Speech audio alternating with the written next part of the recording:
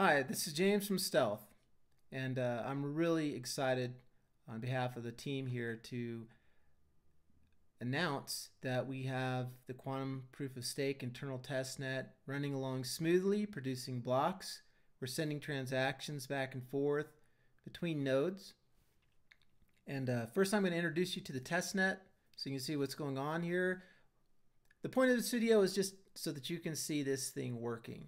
Okay, so right now in our testnet we have two nodes. We have T2, indicated by a green label here in this terminal, and T3. So if you see a blue label T3, you know I'm typing commands into node T3, T for test.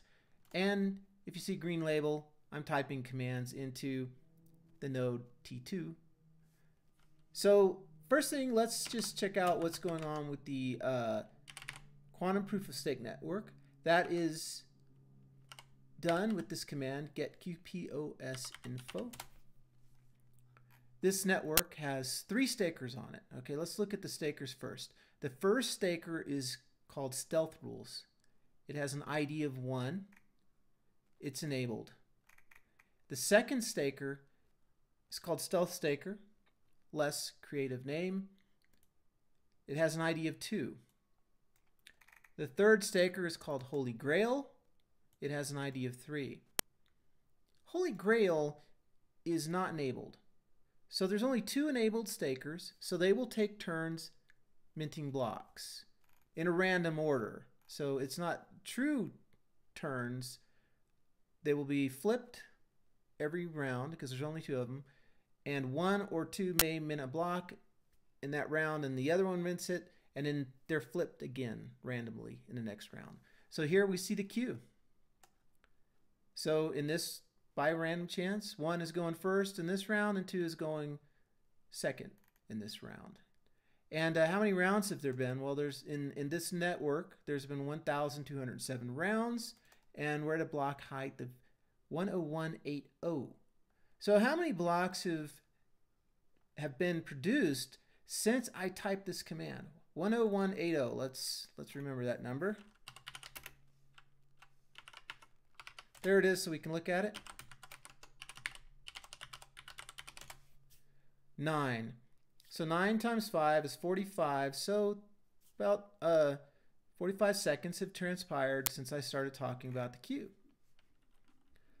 So let's test this network out. First thing we can do is just see what the balance is of this particular node. It has 2,000. I've done a few transactions, which I can just list here, just with this command. I can scroll through them. You can see I've been doing successfully higher. 100, 300, 200, 400, and 1,000. Maybe I'll do 10 this time, just for fun. So let's make a new address. We're going to send to this address on this node. You can actually see if this address has any coins in it.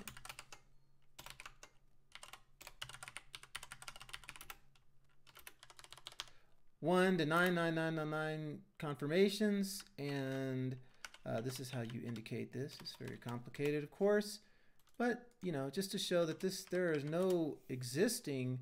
This is an empty set, an empty list of transactions. This address has no transactions in it. So let's send to this guy. We'll use this node. So I will preface this by saying that I've been doing a lot of testing with these. The wallets are kind of in bad shape. I probably need to export them and re-import them. So every once in a while I'll get an error. But if I get an error, I'll just try to send a different amount and it'll select a different input transaction. At this point I haven't been focusing on the state of the wallets. I've been trying to make blocks move, as anybody could probably understand. But that's the disclaimer here. Not everything's going to be working perfectly. Some things imperfectly because of so much testing. Send to address, and there, oops, copied something.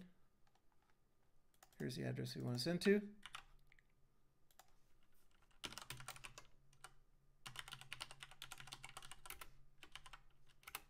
And let's just do 10. Okay, we'll have to do 100. Maybe that will work. There we go. So here we have 100.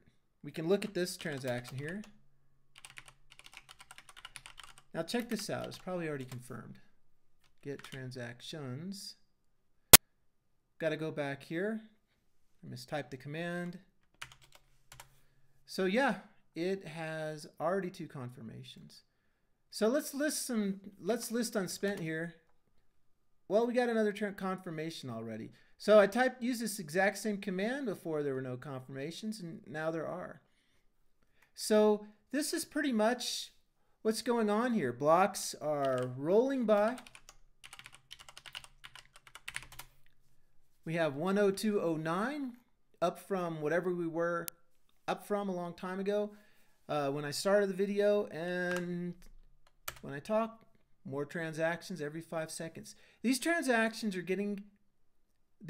blocks are getting produced on this network at 5-second intervals exactly. So when you make a transaction on the Stealth network under quantum proof of stake in the future, you will not have to wait for more than 5 seconds for that confirmation, for that transaction to be confirmed by the network. And when we get the anonymity layer implemented on here, you can make an anonymous transaction and not have to wait for more than 5 seconds before it's confirmed. And we'll have other features that we're adding to quantum proof of stake in order to make those confirmations more, let's say, trustworthy, okay, for layman's terms. But anyway, you know, that's probably enough for this demonstration right now. It works. We're thrilled, and we're moving on. We're going to be testing this, and once we get a few more tests done, we're going to move on to the next phase of testnet, which means we're going to have public code availability. People can join the testnet.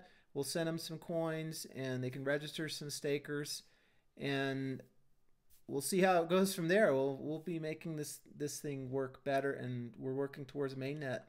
All right, I'll talk to you later. I'm getting back to work.